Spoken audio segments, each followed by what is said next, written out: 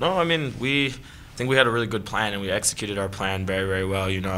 Knowing the conditions, windy, it's cold, the field's not great. We really worked hard defensively, and I thought that's where it started with the defensive foundation that we had today. They couldn't penetrate us, played on the counter. I thought we did really well with it, and we finished our chances. And we could have honestly had, more goals that, I missed one in the first half that I should have scored. So, credit to the team. We worked hard today. We ran our butts off today, and we got the result that we deserved.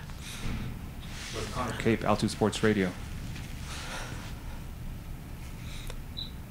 Johnny, it looked like you guys kind of grew into the game, and your confidence grew as the game went on, and your transitions, as you mentioned, they seemed to just get more and more effective. Is that the way it felt to you guys on the pitch, and what was it that made you guys so effective in transition?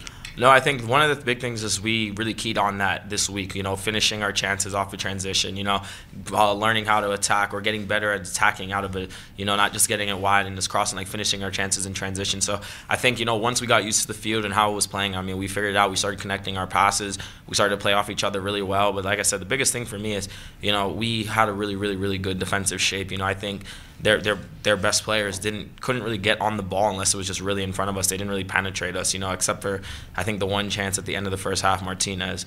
But other than that, I thought defensively we had a really good game, and that set us up now to put us in good attacking spots. Matt Pollard, last word on soccer. Hi, Jonathan. Thanks for the time. Obviously you with the goal, Diego Rubio with the goal and the assist. The teams had chances. The teams struggled to score goals so far this game. Is it joy? Is it relief? Did you know that this was happening? What's the emotions in the locker room right now for you and the other attackers? I think, it's last year it was the same thing. I think we started off the year, I think we were playing good, but we were just missing that little extra in the final third, taking our chances, being confident, and even still at the start of the game, like I said for myself, I had like 2 or 3 chances that I could either took a shot, the one that I missed in the front of the goal, making a wrong decision, just having that confidence to just trust each other to get the ball in the right spots and just putting in our chances. So I think for us, I don't want to say it's relief because we all know we can score goals. We still were top 5 in the conference last year and scored goals scored. So it's just having that breakthrough game. And for us, I think it's a big confidence boost, and it's a testament to us that I think last year it didn't take us to Minnesota for us to put up more than 2 goals in a game. Now it's the second game of the season. We put up 3. So I think that should give us as a team confidence to now, we can hang with everyone when it comes to the attacking play. And obviously we know defensively we're a very solid team. Was it Brendan Flowing, Denver Post? Hey, Jonathan. I'm just curious, from last week to this week, the pressing tactics that LAFC used and Atlanta were similar under Gonzalo Pineda. Tonight, what did you think you guys did well to limit their counterattacks and have a strong start in that defensive end? Thanks.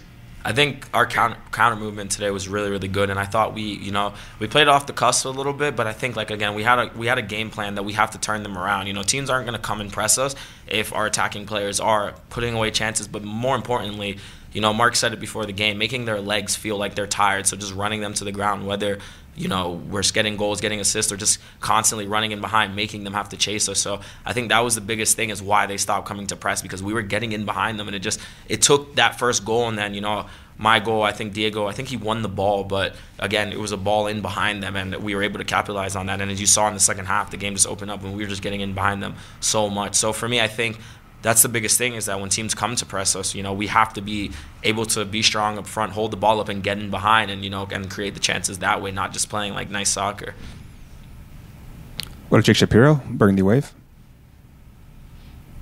Hey, Johnny, maybe this is a question for Diego and not you, but do you think there's any significance to Diego kind of plugging his ears after that goal? And if so, what did that mean? Was there a message from you guys as a group? I don't know if there's any significance, but all I can say is the guy had a fantastic game today, and everybody just needs to believe in him. I believe in him. The coaching staff believes in him. He's a top striker in this league, and I've always said that. So, he had a fantastic game today, and you saw what he can do. Atlanta United, at the end of the day, they have very good defenders in the back, and he had, a goal and assist today, and he looked up for the challenge. So for me, that's the game that he can bring. And again, when we're on we trust him to score goals. We trust him to create things, and he works hard. So I think our whole team works hard. So I think it's just you know, we believe in him, and he showed it today. We'll turn to Brian Jennings, also very New Wave. Johnny, good stuff tonight. Thanks for stepping in with us here. Kind of flip the switch a little bit. You know, as the second half wore on, I noticed you guys really defended well as a unit, everybody on the pitch. Can you kind of talk about how you guys approach that and really how you embrace that as the game went on with that lead?